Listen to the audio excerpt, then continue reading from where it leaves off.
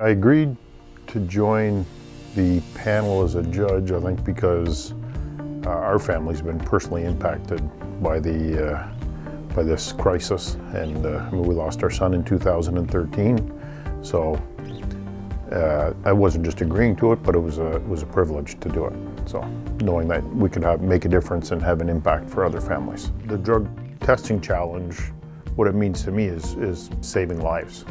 You know, having an impact, a big impact in terms of saving lives. It's the first time I think Health Canada's done this, where there's kind of financial incentive for people to do it. So we talk about the $1 million prize, but I think what we're not talking about is just the way government has moved on this, like the barriers they've taken down, the risks they've taken. So I think that you know, that's really important, right? And if we can make this work, who knows? There'll be a lot more opportunities for change.